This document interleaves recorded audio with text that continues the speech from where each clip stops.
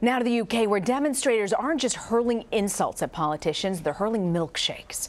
Gwen Baumgardner is in London with more on how the sweet treat is being used as a tool of protest.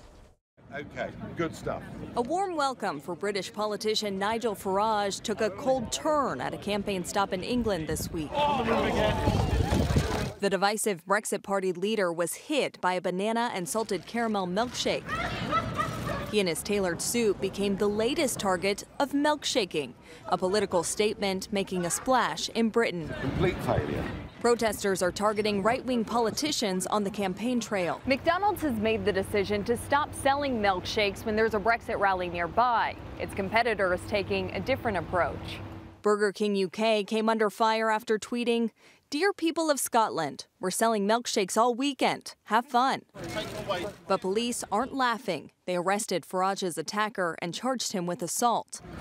Spilled milk or not, Farage's Brexit Party is set to do well in this week's European elections.